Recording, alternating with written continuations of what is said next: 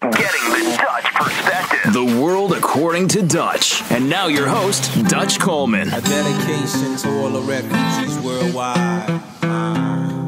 One time. Say. I remember when we used to sit in a government yard in Brooklyn. About solving the crookedness. Oh, man. One of my favorite songs of all time. I'm telling you, man, the Fugees. If you don't know anything about the Fugees, go check them out, man. That's a great group. Lauryn Hill, the headliner, obviously. Wyclef, Pras. I mean, I love them. It takes me back to a time as a young lad, enjoying music. I can't say that I enjoy the hip hop stuff that's going on today. There's a few good things out there, but yeah, I'm gonna stop there before I get on my high horse and start destroying the work of these young folks out here today that I probably just don't understand.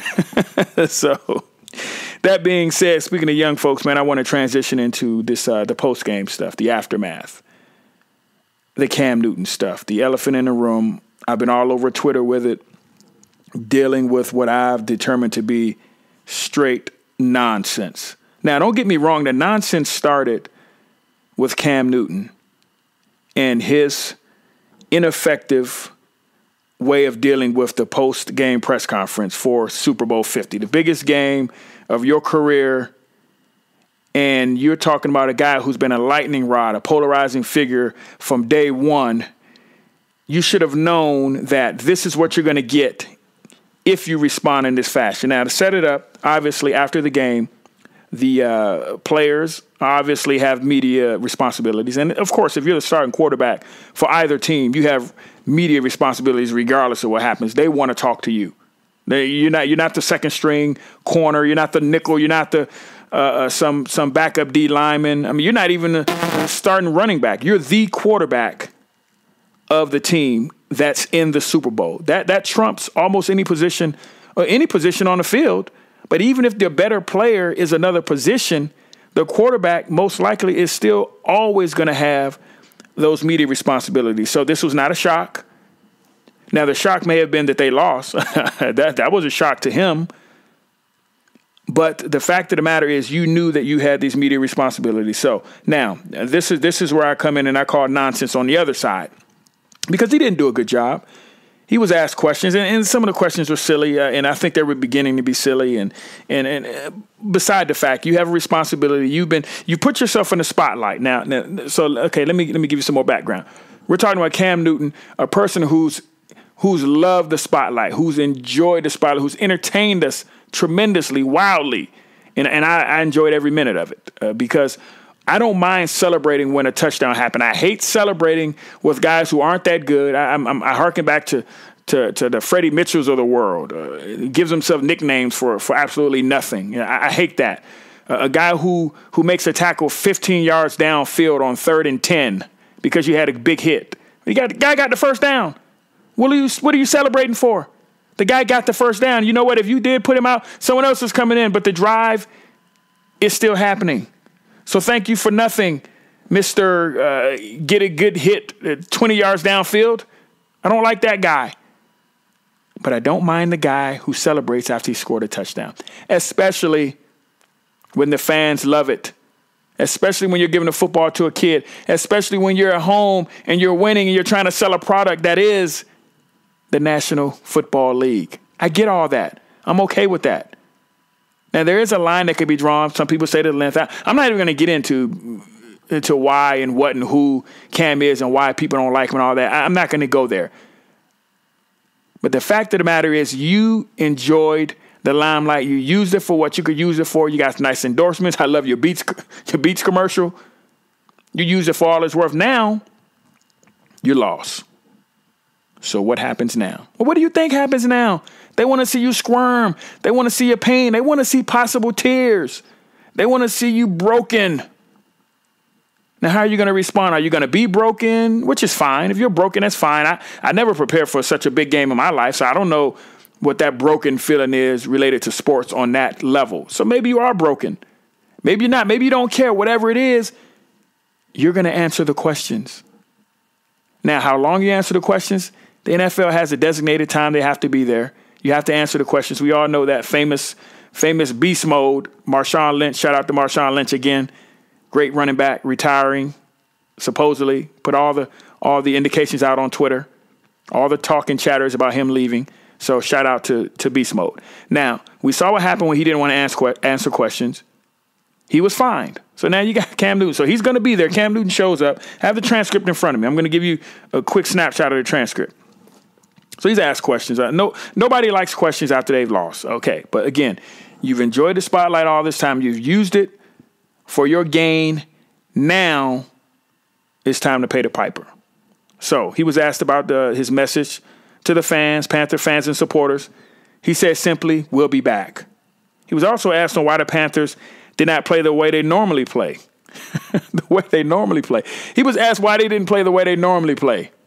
And that's, you can kind of term it as a dumb question, but a lot of time media folks are dumb. They hadn't played the game. They don't know how to form a good, thought-provoking game, something that has to do with the game question. So he answered, they outplayed us. He didn't make excuses. He said they outplayed us, which we saw that happen. They did outplay us. Now, could have gone in more detail? Probably. But does he like the media? Doesn't seem like he does. Is he just mad? He didn't look mad moments ago when he was smiling, hugging, and congratulating Peyton Manning. That's class. He found the guy. He found his brother in arms, one of his fraternity members, as they refer to the NFL. He found that guy who was the winner and congratulated him, the legend, the great Peyton Manning. He found him, and in the series of photos, you see him smiling and having a conversation, congratulating Peyton Manning. So he transitions to the media room. Now he's angry. He was asked what Coach Rivera said in the locker room. He said he told us a lot of things. Now, a lot of times guys don't say exactly what the coach said in the locker room. I mean, that was the emotional situation. I'm sure Rivera had some emotional things to say. Probably told the guys he loved them and all that. Can we get some better questions? But he said he told us a lot of things. That's not an unusual answer in that situation. He asked if Denver did anything differently on defense. Now, that's a good question. Props to whoever asked that question. That's a good question. Did you see anything differently on defense? Did they do anything different? Now, you might not like the answer, but he said nothing different. So what he's saying is they just beat us straight up. They didn't try any tricks. They didn't do anything we didn't expect. They beat us. So he said nothing different. Okay? Good answer. Not what the media wants, though. Okay, so now he says, if you can put your disappointment into words, you can put your disappointment into words. This guy was just punched in the mouth repeatedly by the number one defense in the National Football League. And he said, the reporter says, can he put his disappointment into words? He said, we lost. That was probably a nice, safe answer. I'm going to give Cam props for that because I don't know what I might have said if someone asked me to put my disappointment into words. I wouldn't even know how to do that at that moment. Today, maybe I wouldn't know how to do that. Tomorrow, maybe a week from now, maybe in that moment right after the game, I couldn't. He said, we lost. They asked if Denver changed anything to take away the Panthers' running lanes. He said no, simply no. No. Now, that's not enough for the media. I understand that. This is the biggest game of the year, but this is what you got. And this is a lot more than I've seen other people give in the past when they were angry and they were upset. I've seen a guy sit there and not say anything for the entirety of the press conference, and he got rich off of it. He's making money with Skittles and I'm just here so I won't be fined commercials. So, hey, it's happened before. This is not unprecedented. It just happened. And he gave you way more than that guy gave you. And this guy's disappointed, crushed, and all those things. Not to mention, I saw some audio later of the other team. I don't know who coordinates this, but you can actually hear the other team being interviewed, and they're talking about all the things they did. So I'm sure that was frustrating. I don't know how he could hear himself or hear the interviewer's questions when you have another press conference going on adjacent to yours. That's just ignorant. That's just dumb. It's just ill-placed. I can't for the life of me understand why that's happening like that. Anyway, Cam brought this upon himself. Should have stood there, answered the questions like a man, like a person who enjoyed the spotlight for the entirety of the season. Now, again, I don't want him to be fake or phony or anything like that. So if that's how he was feeling in the moment, I'm okay with that.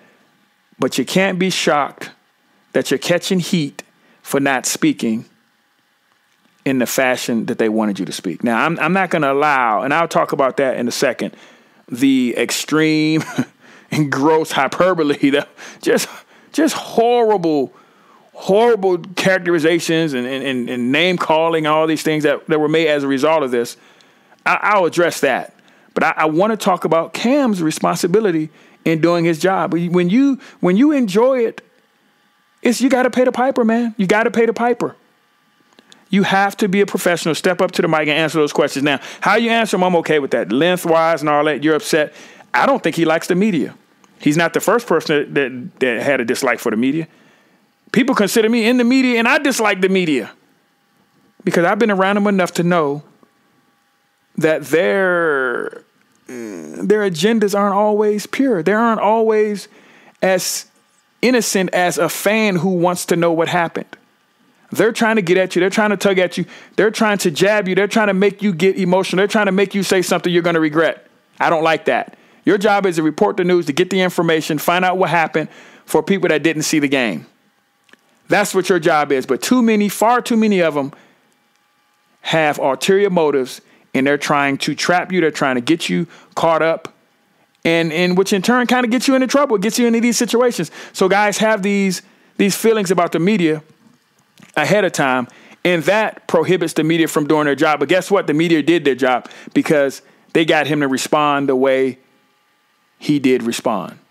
So it falls on him, but I'm merely trying to get you to understand why he may have this cynicism towards the media, why he feels this way towards the media. Again, I'm in the media, allegedly, and I feel that way about those guys because I've been there somewhat, either secondhand or watching my teammates or watching my team or watching kids that I've coached or worked with deal with it and having conversations with them. I know how they feel. And that may be the root of Cam's attitude towards the media, because just minutes before, he was laughing up, smiling, congratulating Peyton Manning, biggest smile in the world like he's had all season. But then he walked and it was time to face the piper, to face that music. He didn't do very well. So I'm putting it on him because he embraced the spotlight and then he tried to shrink from it when it mattered most. So I'm going to give him his due, but I'm going to address the ridiculousness of the media after the fact. I'm going to go to a break and we'll talk about that next.